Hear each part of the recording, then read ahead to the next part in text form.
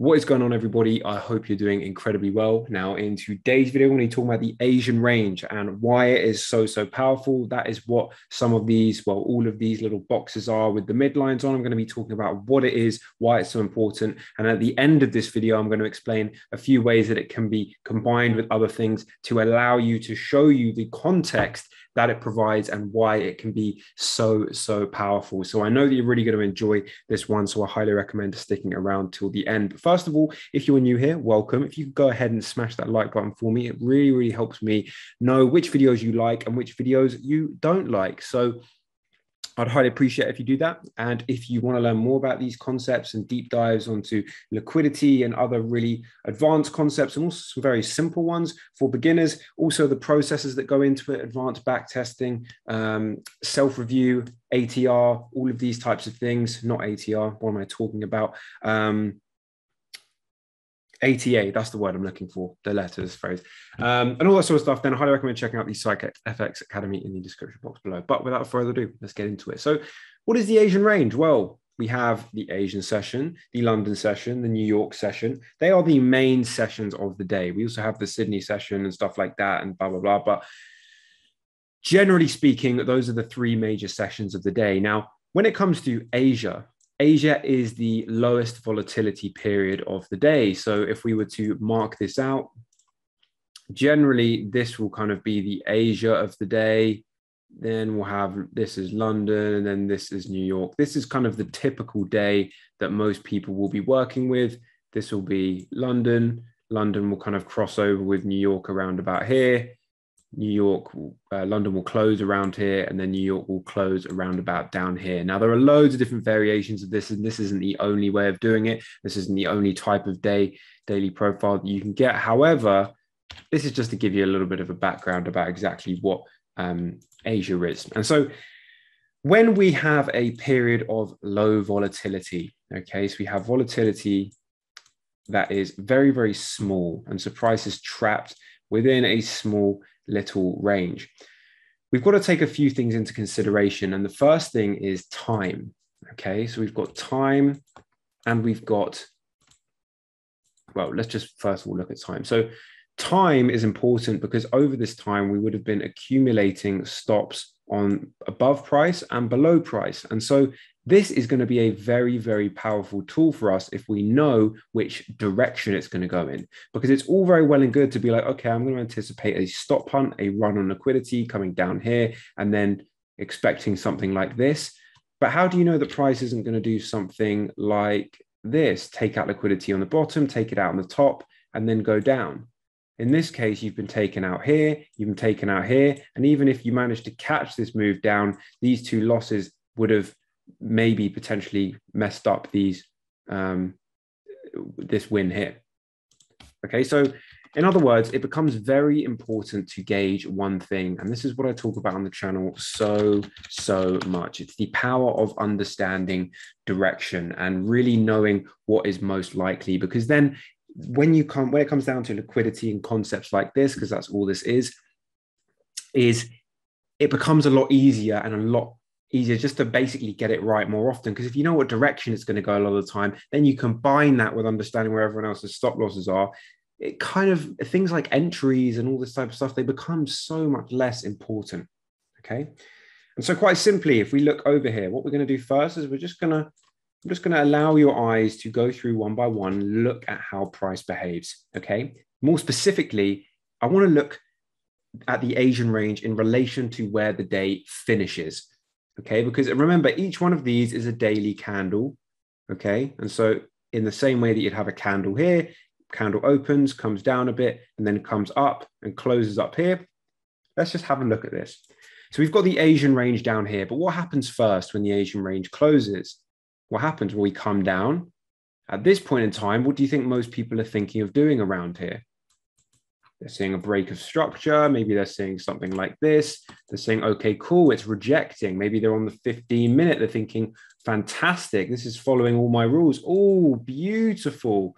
Oh, let's put my stop loss above this level. Where are we going to go next? Where are we going to go next? Maybe conservatively, we're going down here, or maybe we're looking at some other level, or maybe we're just randomly targeting this low down here, going, oh, I've got a 1 to 5 today. This is fantastic. Great. And then what goes and happens is comes down. And at some point you're thinking, oh my God, I've smashed this. I've smashed this out of the park. And then what happens? You get massively taken out, not just taken out a little bit, but impulsively taken out. And that's always a bit more of a sting, okay? And so we see what happens in relation to this range. We see we end up going and making a new high. This day ends up being a bullish day. Let's compare this to over here. I'm going to stay on the 15-minute chart because it would just be a little bit easier. So got the Asian range here. We come up. So first we go down. This is the example I gave you earlier. We come down, then we go up, and then we have the move down. And then we have a massively bearish day down here. That's a very, very important piece of information for us, and understanding where the direction is. How do you know that price is going to eventually go down here? And I'll give you a little bit of an insight into that towards the end of this video. Let's look at some more examples first. We've got the Asian range here. What happens? We break to the downside and then we continue going up. What happens here? We have the Asian range. We break to the upside and we continue going down. Guys, this is one of the most powerful concepts that you can learn about. Believe me, okay? This is why I have it marked out on my chart. I've only recently added the indicator, but it's something that I always mark out when I am, before I even have the indicator, I'll always be aware of the Asian range, just because I knew that that was where a lot of levels were forming. And you don't necessarily need it. By the way, this indicator is right here. If you go to Asia, just type in Asia. It's literally this first one right here. I'll favorite that by Marek Madjer. So probably butchering that name, but oh well. So right here, what happens here? We break out to the upside. At this point, what's everyone thinking? All the retail buyers, they're going, oh my God, fantastic. Maybe they're drawing out their Fibonacci like this, and they're looking to get involved here. Get involved, nice little 70 retracement right here, looking to get a little extension point. They're feeling pretty good about it. It goes up for a little bit. At this point in time, what do you think most people are thinking? They're probably thinking, oh, this is my winning trade for the day. Fantastic. What? We've all been here, guys. It's a learning curve, to say the least. Okay, so at this point, you're like, okay, cool, we got stopped out. Obviously, this must have been the manipulation move, right? Okay, cool. Well, I guess now we've had that break of structure right here. Nice little bit of aggressive structure here. You could have also said that we had structure breaking here. So maybe we start getting in for a sell. Let's look at this as a sell, for example. We get in at the same point. We have our stop at the 100, probably panicking around now. What happened? This is so common. Okay, this is not a uncommon problem whatsoever. Okay, let's just look at one more example here and see what we can do. So right here, we've got a similar example. We see the price takes, which one came first? So it takes out liquidity here, and then continues going down. And so instead of trying to figure out, oh, is it going to take out both? Is it going to take out little? The most important element is understanding the direction. Okay, because if you can understand the direction here, would you have been put off by this liquidity grab here and then it coming higher? Or would you have just been like, right, okay, cool. All I want to see is this liquidity taken to the upside before going down. And guys, if you don't understand liquidity, let me just simplify it here, or at least give you a very, very basic version. I've got lots of other more detailed videos on this. Okay. If you've got lots of stop loss orders above very obvious levels in price like this, that's supposed to be me coloring in. Let's imagine that is lots of different stop loss orders around here.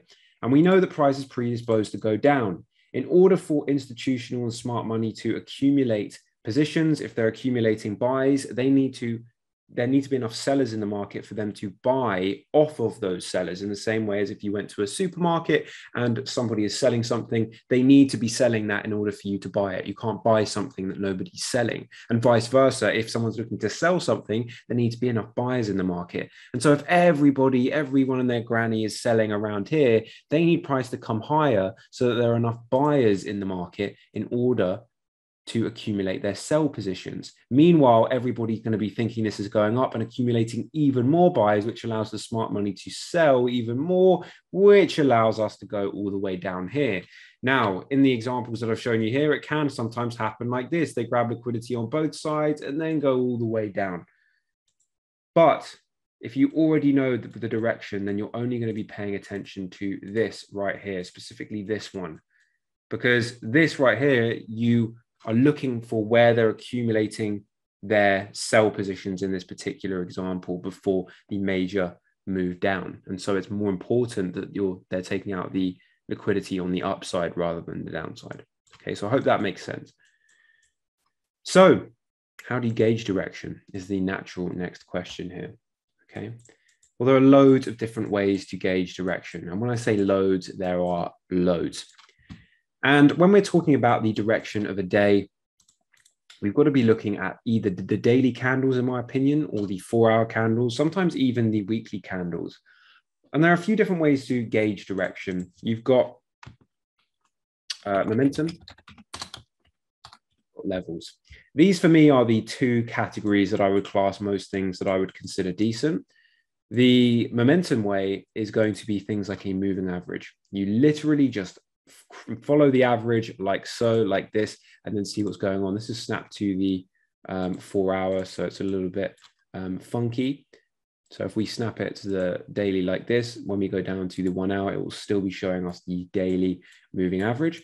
But we can see here that there are a few negatives of doing this. Okay, so right here, we ended up having a down day right here. And this would have told us that it was a buy scenario and a buy day. And so we would have been waiting for the liquidity to have been grabbed here. Now, if you're not looking for a huge amount of pips, we can see that when we did come down to this level, we went up about 34 pips. For me personally, this is completely fine.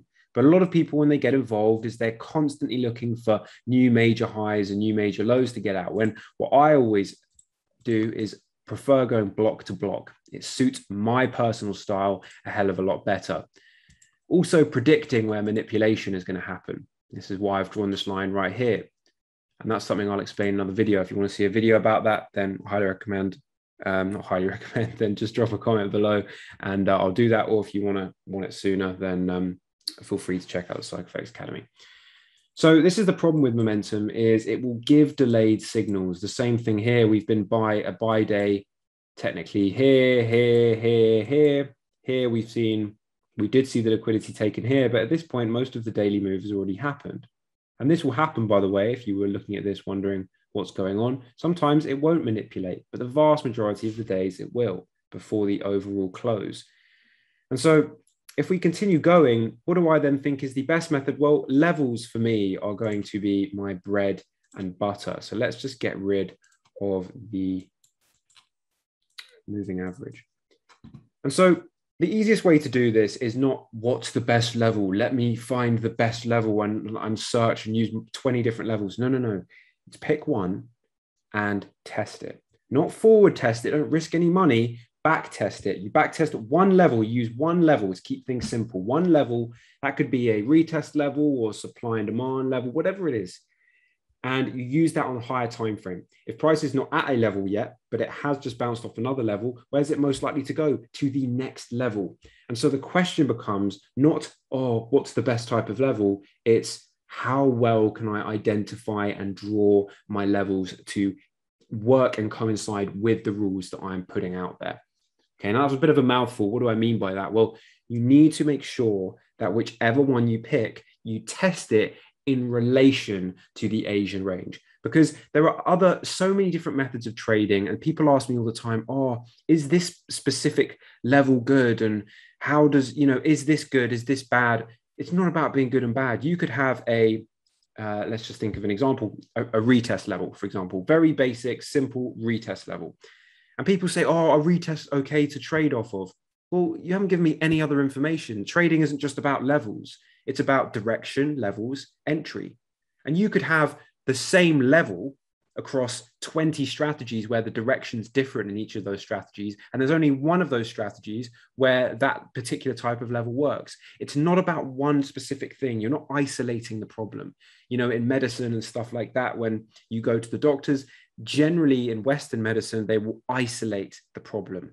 They'll be like, oh, you're having pains in your chest. Okay, cool. Well, let's get an X-ray done and blah, blah, blah. I'm not saying that's bad whatsoever.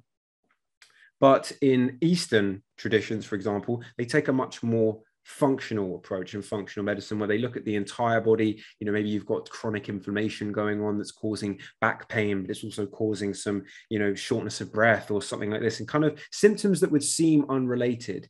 And what essentially I found is very valuable in trading is not looking at things in isolation. It's looking at the cohesive unit. It's looking at it as a giant organism almost. And so what does this look like? Well, something like this, for example, and then looking at where the high probability range is. Also marking out the next level down. To be honest with you, I'd probably mark out the liquidity areas right here. But again, that's not relevant to this day. I'm mainly looking at this day right here. So let's just look at this here. So this was my high probability range. If I come into this day, so we just had the Asian range wake up around here, for example, and we've seen right here, and I know that we're going for a bullish day, or I think we're going for a bullish day for this, then what I'm waiting for is I'm waiting for liquidity to be grabbed on the lower side before going up. Now, this is a very interesting example, because if we look at this, we will see that price during that initial push before, you could say this is the manipulation, and I think it is, right here, you could say that it's already happened, it's already touched this level. And therefore, if price does grab liquidity down here, I'm not expecting it to go back up here anymore, but I am expecting something, because there are likely to be more buyers here. And so in this case, I will go block to block. And this might seem a little bit confusing to you, and you're like, oh, I don't quite get this or exactly what's going on. And it's kind of, there's a lot of different moving components to this. So I'm trying to keep it as simple as I can and short and actionable as possible. So anyway, let's continue moving on. Let's go back to the 4-hour chart here and go to the next day. So the Asian range is just formed here. At this day, the level that we would be looking at would be right here, because what level are we at? We're right here. We're also grabbing liquidity above this previous day's high right here. So I don't know if you're going to be able to see this. So if I just draw this out, so this was the level that we'd be looking at. So we're currently at a level that's acting as resistance, but more importantly right here, so we've grabbed the liquidity above this previous day. Now, this isn't anything to do with the Asian range. This is just the liquidity touches that I talk about a lot on the channel, okay? And so if we know that we're going bearish, we know the two areas that we want price to manipulate above, then when we're on that lower time frame, then it becomes a lot easier to see exactly what's going on and why. One thing I've forgotten to do is mark out the high probability range. Where's price really likely to go? Right here, again, this is a block to block example. There is nothing, technically speaking, wrong going down here or even to some of these lower levels. So why am I not doing that? Well, it doesn't matter which one you do. The only difference is going to be your success rate, because the more you go for, the less likely it's going to hit. That's just the, you know, basic probabilities and maths. So I'm just doing block to block in this example, but if there was a longer term held trade, nothing stopping you going down here. Does that mean it's going to hit every time? No, of course not. But nevertheless. And so here we wait for wait for evidence of price to shift around. We see it's grab liquidity up here. We start seeing some sell structure forming. This would be what I'd be comfortable with. And then right here would be my area that I'm looking to get involved. Let's see what time of day this is. Yep, thought so. Just around the time that I love to trade. I love the beginning of New York session. It's my favorite time to get involved. And this is a very, very powerful tool in and of itself. Okay. Also notice over here, this setup. What time did it develop? This setup from yesterday where it just about grabbed liquidity and came up block to block. What time did it form? Again, between 1 p.m. and 2 p.m. at London time, UK time. Okay. So guys, I really, really hope that this is giving you a little bit of an insight. And if you want to learn more about the concepts and combining different stuff, then I highly recommend checking out the PsychFX Academy. But if not, if that's not what you're feeling like right now, maybe it's just not right for you, or maybe you just don't have the money, that's completely fine. There should be a video popping up on the screen or playlist for institutional trade secrets. It's a great series. It's a great playlist that I've got on my channel. It's going to walk through a lot of different concepts that work really, really well in combination with this. And as always, make sure that you go ahead and you back test this at least 100 times without risk. You track it, you review the results, and then see if you like it or not. If you don't like it, you know, then make your own decision from there. But you've got to make sure that you test these things. Never take my word for it or anyone else's word for it. And yeah, if you want to watch some of my other students and all that type of stuff, then I highly recommend watching some of the student interviews. That's another playlist I've got on the channel. If you want to learn more about their experiences, sometimes it can be really helpful learning and hearing other people's journeys and stuff like that. I remember I used to listen to other podcasts from other traders when I was learning. I really used to find that arguably way more valuable than the strategies themselves. So I highly recommend checking that out as well. But anyway, it feels like I've been plugging a lot of stuff in this video. I do apologize about that. But in the context of this video, like I said, it's very difficult to explain everything in one video. And I want to make sure you guys have all the things that you need. But anyway, I'm going to stop talking now. I'm sure that I've said blah, blah, blah, etc. And all of the things that I normally say and okay a million times this video. So I apologize about that. But I know that there are a few of you who probably like it in some sort of weird way. So I hope you have an amazing rest of your day. And I very much look forward to seeing you on the next video.